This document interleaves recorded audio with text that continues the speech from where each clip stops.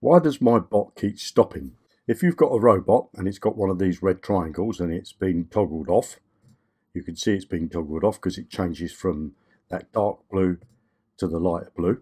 And you'll also see the red triangle.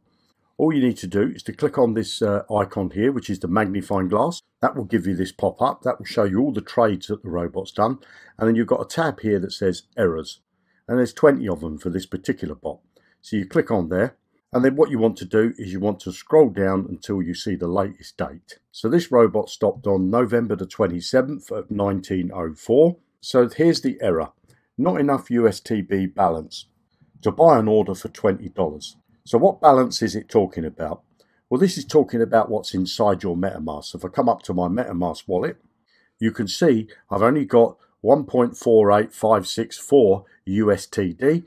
And this robot needed another $20 to carry out the next trade, the next buy order.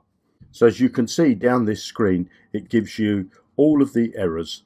So to restart this bot, I've either got to put some more USDT inside my Metamask wallet, or I've got to come down to here. And if you see here, it says the profit level.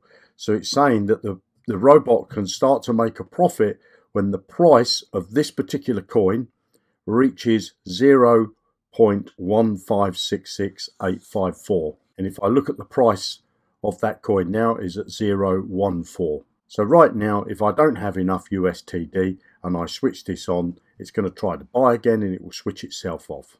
I'll show you in another video how you can eliminate this problem.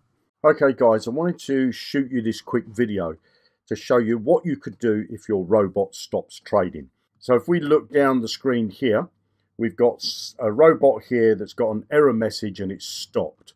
So let's go and have a look at the error message first. So you click on this magnifying glass and that opens up this pop-up. By default, it scrolls you all the way down to the last trade.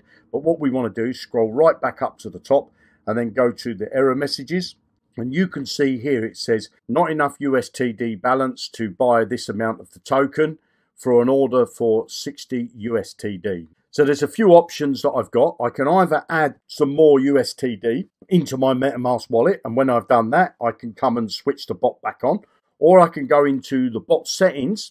I would make sure that I connect my Metamask wallet because I can't make any changes unless I've got my Metamask wallet connected.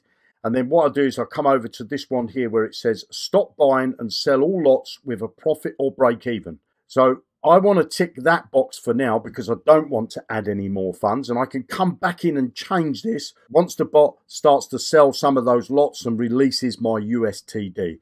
And so once I've done that, I just click on save. And then if I look down at that bot there, that's it there. All I need to do now is to switch it on. So I switch that bot on. So that one's now ready to trade.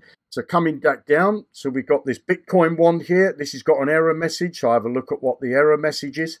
Again, scroll to the top of the screen and it says, scroll down, it says not enough USDT for it to do the buy. So I'll close that. I'll come into edit the settings. I'm going to choose this orange one. You can toggle active over here so you don't have to do it on the front panel if you like. Make sure that your Metamask wallet's connected, because if it's not, this save button will be grayed out. You won't be able to click on it. So you need to make sure that your Metamask wallet is connected. So then I'll just click on save.